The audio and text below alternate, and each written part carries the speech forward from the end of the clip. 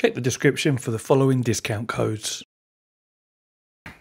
I know a few of you have been waiting for me to compare AirLink on the Quest 2 to virtual desktop and just give you my thoughts on which one I prefer and why, if I even have a preference. And here's your real answer straight away. There is basically no difference. If you set them both at the same bit rate, I tried 125, which is what I use. I could not tell a difference between running virtual desktop and the Oculus Air Link. They both worked flawlessly, basically.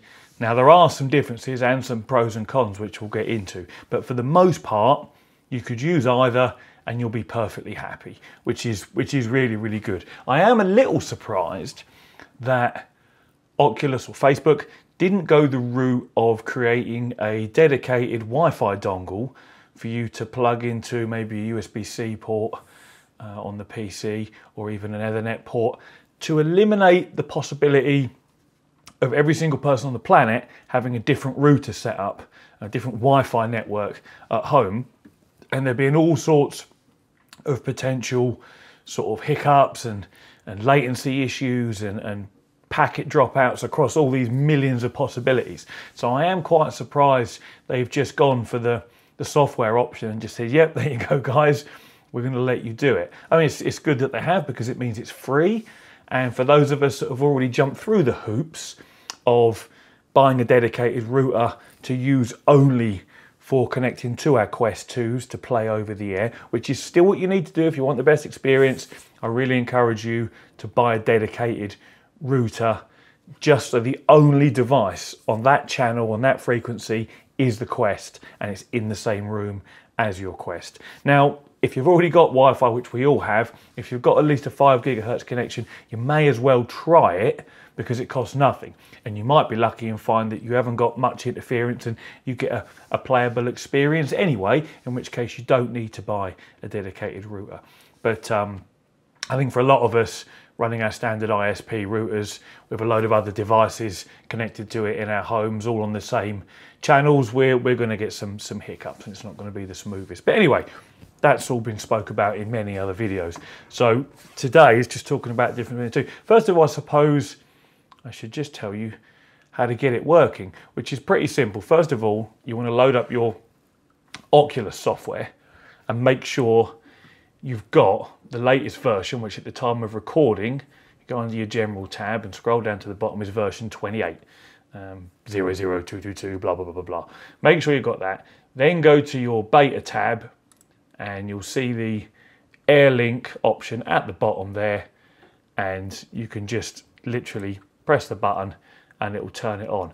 Now this does only stay on for 24 hours. If it hasn't been used, it will default to being off again.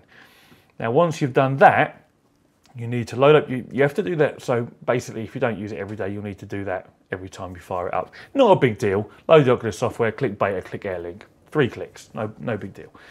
Then what you need to do is go into your Oculus Quest 2 itself, and you need to go down to the experimental features and of course enable AirLink there. Now this only does need to be done once. Yes, it does. Does isn't sound like the right word. You only need to do this once. This does remember that you've enabled Oculus Air Link. And so from this moment on, you will now see it in your quick launch settings tab next to the Guardian and next to your Wi-Fi and below your brightness and volume sliders. And that'll be there all the time. So you click that and then it should show you your PC's name over your network. And then you just pair to it, and that's it. You're good to go. From that moment on, your Oculus Quest 2 is now connected to your PC's Oculus software over the air. Now, the differences between this and virtual desktop, this is really why we're here today. The first, and I'm going to say most important difference, is that because we're now doing this natively via Oculus software, we have available to us the Oculus ASW algorithm, which helps smooth out micro stutters and drops in frame rate by sort of guessing at what frame should be there at the point where we get a stutter. Let me just turn the screen capture off from earlier.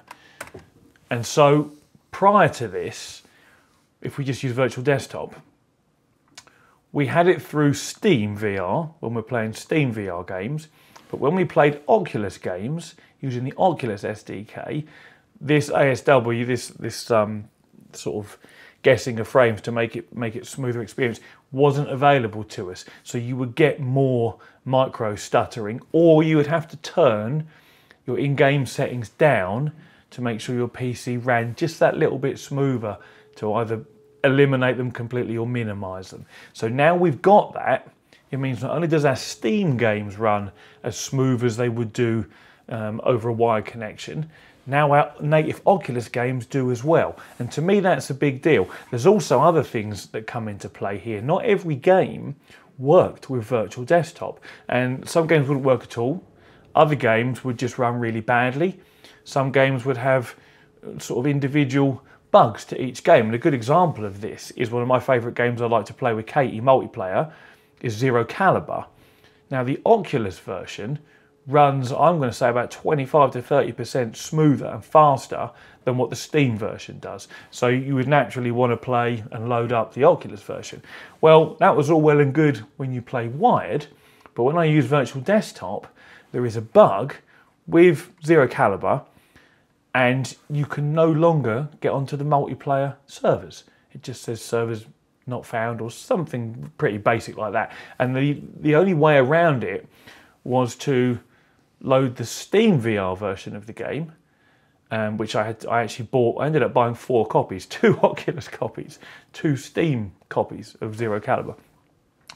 So you load the Steam VR version, and that then allows you to see the multiplayer servers, which is great. But then there's a further bug with the Steam VR version where the left-hand menu button that's supposed to bring up the in-game menu in Zero Caliber just brought up the Oculus menu. So you couldn't go into the in-game menu and adjust any settings or even exit the game properly. So you had to then remap the controls to be able to do that. And it's like, this is some serious hoops we're jumping through just to be able to play a game online. And it's a combination of using virtual desktop, which is a third-party application, you know, sort of circumventing the wired connection that we had at the time, and you know, and an issue with the game Zero Caliber itself, and the difference between Steam VR and Oculus SDKs all combining together to cause this really niche problem. So now, because Oculus Air Link is a native Oculus connection, you just load up Zero Caliber over Air Link, the servers are available, the game runs 25-30% faster than it does through Steam.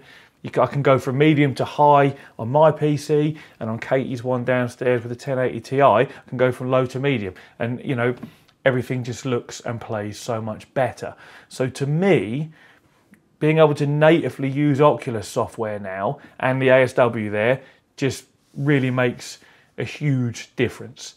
Other differences between this and virtual desktop, there isn't very much in the way of options to adjust. With Oculus Air Link, there's the bit rate, I think 1 or 2 others, nothing of any real excitement. But with virtual desktop, there's quite a whole assortment of options that we can play with there. Everything from the rendering resolution, you know, to the bit rate, to enhancing the vibrancy of the colors and things like this. So if you're a bit more of a tweaker, you may still like to play with virtual desktop, and I kind of am, but I tweak until I get things where I want them and then I leave them. So with AirLink at the moment, there's nothing I really need to tweak. I've set my bit rate to match what I was using in virtual desktop for the same codec, and it looks and plays just the same. I mean, I would say the sort of vibrancy of the colors, if you've got that ticked in virtual desktop, it does look a touch more vibrant, but that's an option we don't have in AirLink. But for me, I couldn't care less about that compared to being able to have ASW, asynchronous time warp is what it actually stands for, or asynchronous warp, to have that working for a smoother experience, and to be able to natively run Oculus titles properly, and, you know, not have those problems like I experienced with Zero Caliber, not being able to log on to the servers, it running slower using the Steam VR version. I think Dirt Rally 2 is another game that runs slightly better using the Oculus SDK. And again, when you try and do it with virtual desktop, you can't use the Oculus SDK, at least not in my testing. I had to load the Steam VR version, otherwise it wouldn't work. But for me, I think AirLink is now going to be my default way to play all my PC VR titles over a wireless connection. You know, on the Quest here, it works, well, it works better than Virtual Desktop in reality, because we have the ASW working for Oculus titles, whereas before we only had Steam VR version of that, which doesn't do anything for Oculus titles. And now we have the bugs that are no longer there, you know, with those games that didn't work with Virtual Desktop. Now, there may be some titles that don't play well with AirLink. Obviously, I haven't tried every single PC VR game to test this out, so maybe there will be a list that grows of titles that don't work with AirLink. But because of the way they've integrated it into the Oculus software, I can't see that being the case. You know, it's the same as Link, plugging a cable in. You know, you're using the Oculus software for what it's supposed to do, whereas Virtual Desktop was third party, and whilst it was great and it's kept us all going until now, I think personally AirLink will be the one that I go for most of the time, you know, unless something doesn't work, and then I'll try it on Virtual Desktop. If you lot have been having a play already and you've found some problems with AirLink or some things that don't work and that do in Virtual Desktop, by all means let us know in the comments, because I would like to know.